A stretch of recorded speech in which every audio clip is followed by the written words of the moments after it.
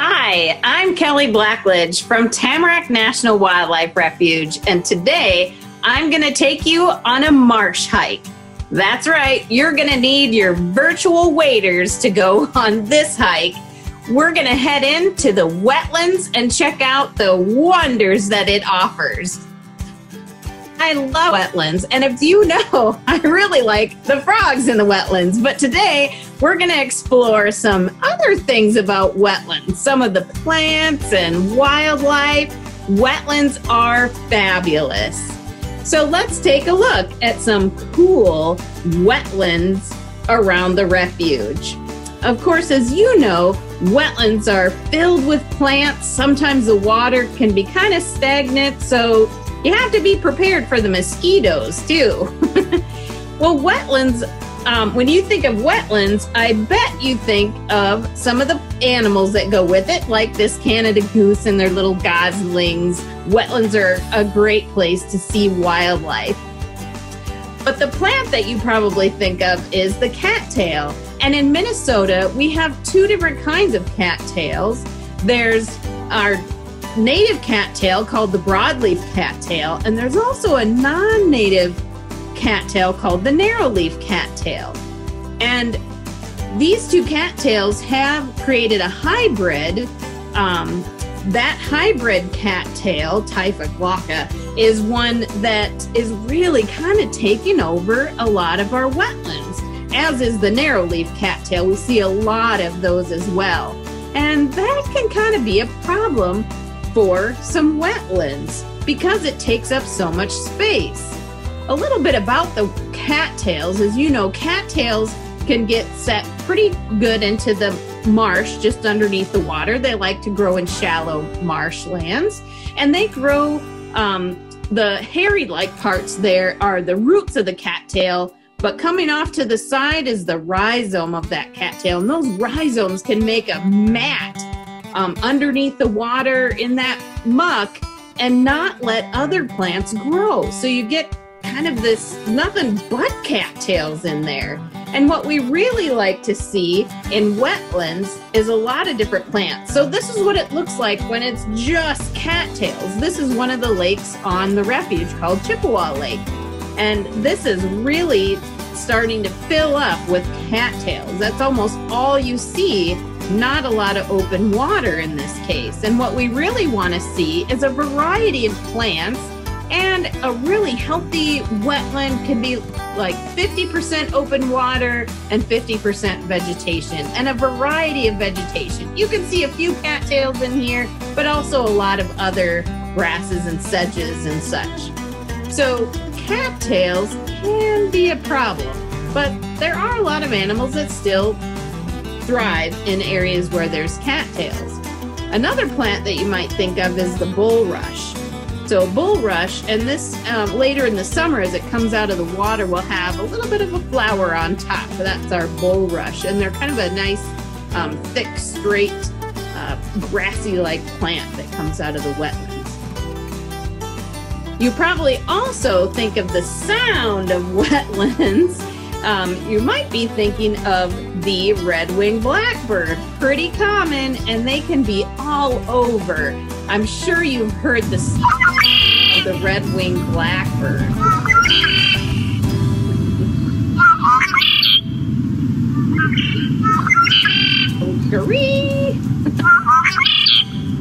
They really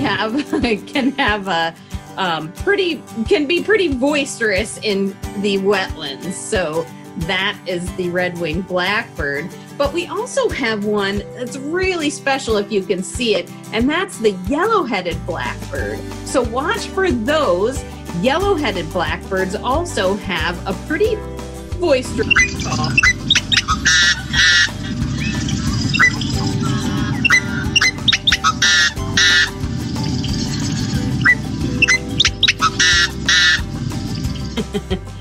Right, so that can be pretty loud, and that's more of has kind of that double call underneath it. So like the red-winged blackbird will say oka-wee. Well, this one will have kind of that oka-wee-wee sound to it. So yellow-headed blackbirds, and these are usually found in areas that are airy and really open areas compared to the red-winged blackbird, which is pretty much everywhere. Well, another one I always look for is the common yellowthroat. And this little bird is so fun to see, and they're really all over the place, the common yellowthroat. So any kind of wet area that you might be around, you probably have the common yellowthroat. And this one makes a call that's like, kind of sounds like witchity, witchity, witchity. Let's listen to the common.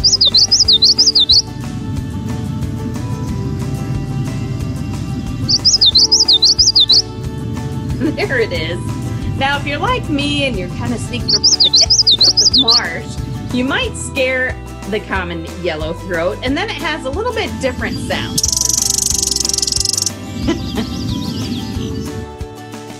It likes to make that when you walk up on the common yellowthroat. Obviously, you can tell it's a common yellowthroat because of the mask across his face and all the yellow on it. It's just... Now, here's one that also has a pretty fun call. This one is the marsh wren. Now, it might look big here, but it's actually a pretty small bird. As you know, wrens can make quite a racket. The marsh wren, well, it can make a bit of a racket as well, and hangs around between the bulrush and cattails and plants. It's funny how its long legs can stretch in between those plants. But what a song.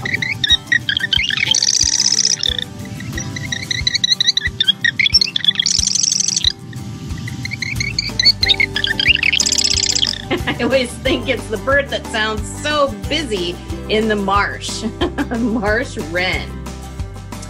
Now, of course, you can't jump into a wetland and not enjoy the flowers. Blue flag iris is one of my favorite that starts blooming. It's such a nice tall plant and really spectacular blues that come out of the flowers of blue flag iris. And of course, this is one that you might plant in your backyard as well. So there's a lot of different varieties of irises, but our native one is the blue flag iris. You'll also find wild calla lilies. Now, these are pretty small. They only grow maybe 6 or 8 inches out of the water, but like that beautiful flower that you might see at weddings and things, the calla lily, this is our wild calla lily, and it likes wet feet.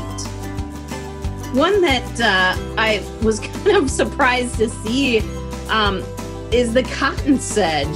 When it starts to bloom, you're just like, wow, what is that? It's got such a neat little cotton top to it. But we do have this around the refuge and in Minnesota. So you might see these little cotton balls all over the wetland and know you're into the cotton sedge.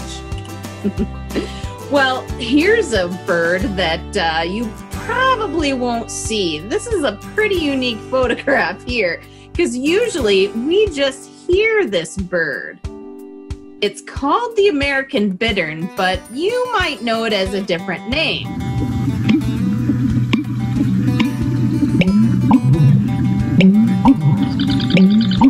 Named after this great call. Kind of a kerplunking sound, don't you think?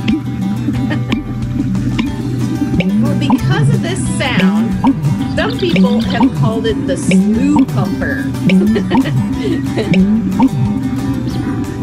Interesting. I don't know how it makes that sound so clear and loud, but it's got a voice box that is really big and can belt out that great sound.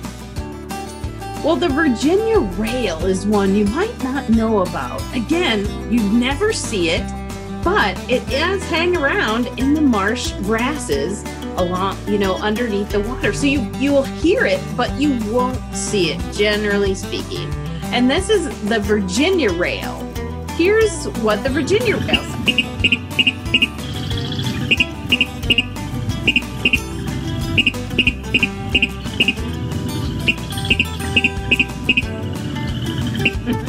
Now, when I first heard this song, I thought, wow, that's the weirdest frog sound I've ever heard. It's not one that I recognize. But of course, it is the Virginia rail. Another one that's also a rail, but we just call Sora. Sora, again, one that you'll hear, but you'll rarely ever see it. So pretty neat sighting if you do catch it. And you'll know because you see those big yellow legs and that yellow beak, but it is kind of a small bird. I bet it only stands about 5 or 6 inches tall. Here's what the Sora.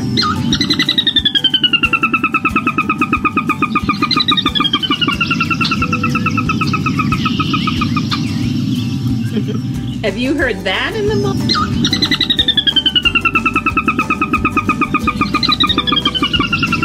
I bet you have if you hang around the marsh like I do.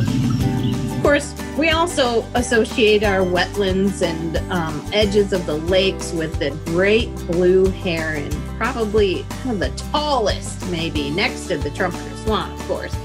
But the great blue heron is one that is so great to see. You might even hear its wings kind of hit the bulrushes and cattails as it takes off. But if you've ever heard the sound of the great blue heron, well, you might not want to hear it again. It's kind of scary, I think.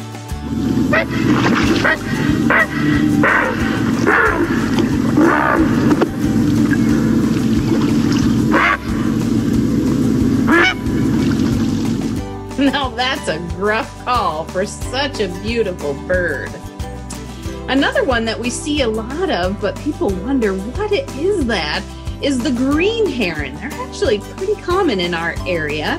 The green heron, it's not quite as green as it is kind of a dusky blue, but green herons are also hanging around our wetlands and fishing just like the great blue heron, kind of lurking around to stab with its beak a fish or a frog, or even crayfish, things like that. Here's what the green heron sounds like.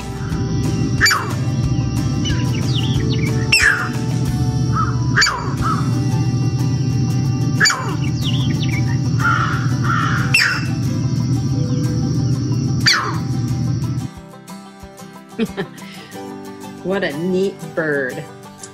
And more flowers. You just never know what kind of blooms are going to happen next in the wetlands. The swamp milkweed, gosh, one of my favorite flowers. It's so pretty. It just really lightens up the edges of the pond when it starts to bloom. Later in June into July, you'll see swamp milkweed.